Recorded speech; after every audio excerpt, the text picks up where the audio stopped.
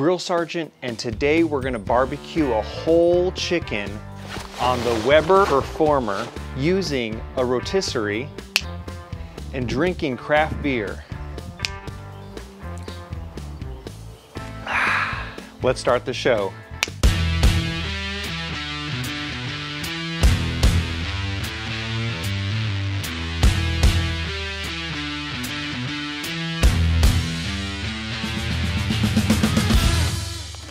All right, so today we're gonna be using a full chimney of royal oak lump charcoal, but I have an issue. Those lighter cubes I always use, I ran out. And lo and behold, it's not like I can just, go all around and try to pick something up from the store. I ain't gonna get that coronavirus. So what we're gonna do is what the Homo sapiens did many centuries ago when they did their barbecue. Got their local paper, put it together, kind of like so, and they wrapped it up like this, like, you know how good I can roll a burrito?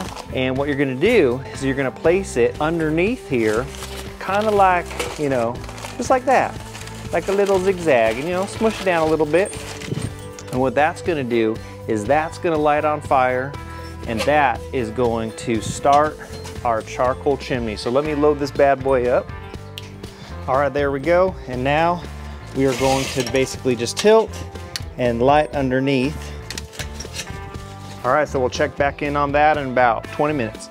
So we're all still in the thick of this whole pandemic, but you know what? Look at the positives. 2 positive things this week. We all got that Corona check deposited, all right on that. And then Tiger King drops a brand new episode. I mean, hello, you're thinking the season's over?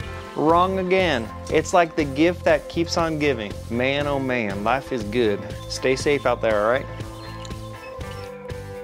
All right, so here is our chicken.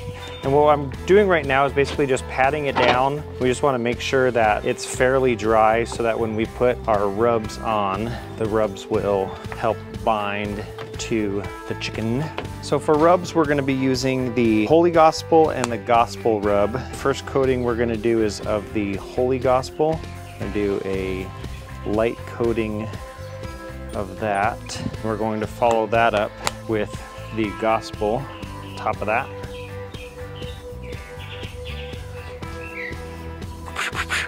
So now we're gonna flip this bad boy over, and then we're going to repeat the same.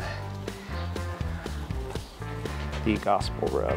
Now this part's optional, but I do like incorporating melted butter into the chicken. Woo! Some into the, and I think I used to be a phlebotomist. And since there's now some, juices and whatnot coming out, I'll basically just top her off with a little bit of Gospel rub, and then we are going to let her sit, and we're gonna get this charcoal set up. All right, so now we basically have 2 charcoal baskets.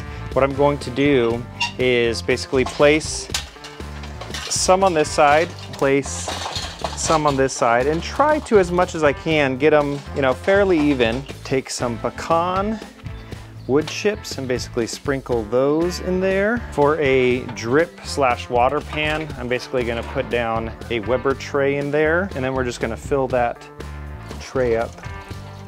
Now we're going to put on our rotisserie, and we are going to turn this on just to make sure that motor and everything is working good. And then I'm going to cover this up and let this bad boy come up to temp.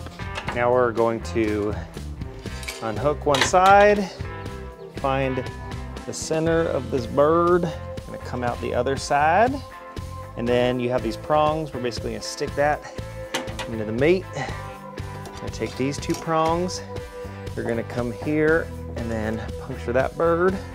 I do have twine, because you don't want your bird flopping all around, so we're gonna see if we can twine it up a bit. Now, God forbid I actually show you how to twine up a chicken, because honestly, I do not know how. The main thing is you basically just don't want it flopping around too much. The big trick is, how do you get to do a temperature reading by plugging in a probe, but mind you, this is spinning and you don't want to get the probe caught. we're going to have this end basically rubber band to here, and so as this spins, this part's gonna be in the chicken, and voila.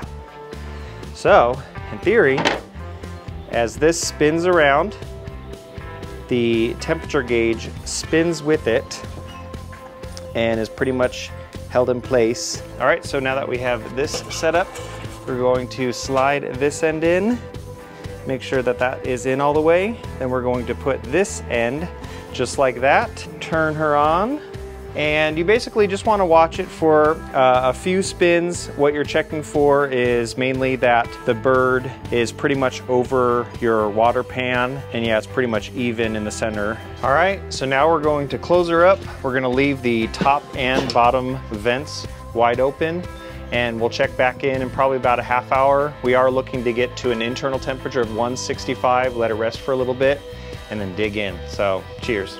All right, it's been about an hour. Let's go check on this bird, and oh my goodness, look at that color.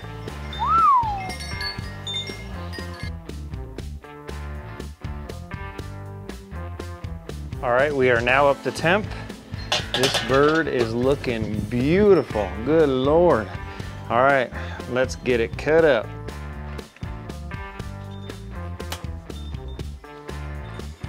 The smell, which I know you can't smell right now, is amazing right now, good Lord. All right, let us dig in. Got this other leg right here.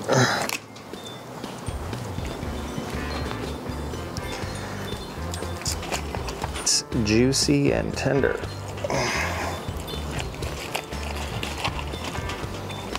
All right, let's go in for a taste test. And so here we got chicken wing. Wow, juicy, moist, not bad at all. If I were to do another chicken, it would be exactly like this. This came out perfect. Thanks for sticking with us. This chicken is awesome. I cannot believe the flavor that came out. Rotisserie is definitely worth looking into getting to. A rotisserie that I got works on the 22 kettles. I know that there is some third-party options if you have a 26 or if you have an 18. Man, so good and so easy to set up, and the color, woo, and the juice and the flavor. Grill Sergeant out.